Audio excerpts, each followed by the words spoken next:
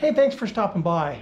Have you ever wanted to use your pass-through on your Nova 24 and you had a thicker piece of wood, like a 3/4 inch piece of wood, and when you put it in there, the nozzle was too far down and you couldn't do it? Today I'm going to show you how to remedy that situation. It's easy to do. There's a couple of safety things that you've got to follow, but trust me, once you do this, you'll be able to put in 3/4 inch material, use your pass-through, and away you go. Let's check it out.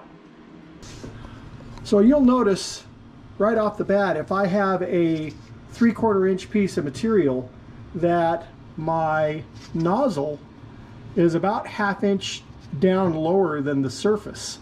And so there's no way you would be able to use this piece of 3/4 inch and use it with the pass-through in order to get it either cut or engraved. So what we're going to do is this is set from the factory to use the autofocus. So what we're going to do is we're going to take this little screw right here. This is the focus ring that's set when you're using your autofocus.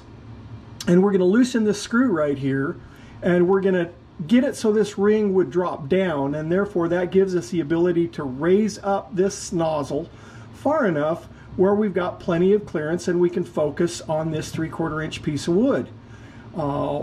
Once we do that, we can do our work, and then I'll show you how to refocus it so it's back to the way it was before, so you can continue to use your autofocus. Just remember that once you adjust this, your autofocus is not correct. So you just always want to remember you've got to put this back to the way it was once you're done using the pass-through. Let's check it out. Before we get started, just a few things about safety.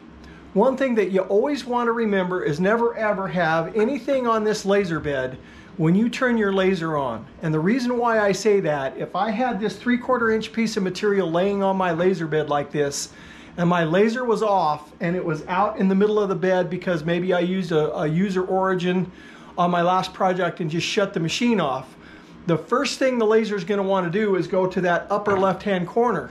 If you have a 3/4 inch piece of material on your bed and you forget and you turn that laser off, you're going to have a head crash. So it's just a good practice to make sure that before you start your laser, make sure there's nothing on the bed, because if you'd have a crash in this situation, it would be bad. You would mess up your laser. So just please be careful. Never have anything on your laser bed before you turn on your laser, and you'll be good to go. So the first thing that you'll want to do is grab your Allen wrench set or your hex key set that you have that's supplied with your toolbox, and you're going to need a number 6 hex key. And so the first thing that we're going to do is we're going to come in here and we're going to loosen up this little nut right here, and that's going to loosen that ring. And you notice that it just dropped this ring down. And what that does is that gives us the ability now to go ahead and loosen up this gold knob and lift this up high enough to go ahead and put our focus piece in there. And now we can go ahead and tighten it up, put this and tighten this up. This doesn't have to be real tight, don't over tighten it. And now we've got this focused at 6mm. We've got plenty of room to go ahead and slide in our 3/4 inch material. 3/4 inch is about the maximum that you're going to get in this situation. And then you go ahead and do your work just like you normally would, and then we'll have to put it back to the original so the autofocus works, and I'll show you how to do that next.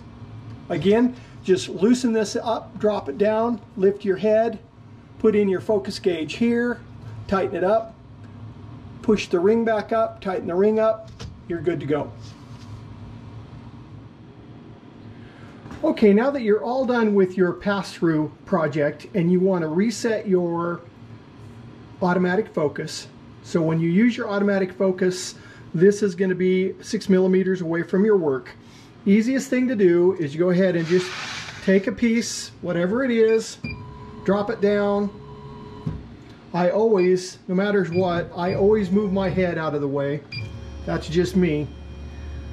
Always a good idea. So I've got a piece of material now. It doesn't really matter what thickness it is. And I have it between these two sensors. And I'm going to go to menu and then scroll down to autofocus and hit enter. The bed came up, sensed it, and it's currently sitting where it needs to. I'm going to drive my laser head over this piece of material. And you notice now that we are way off on our autofocus, and that's because we lifted up this lens to use it for our pass-through. So what we're going to do now is do just the opposite of what we did before.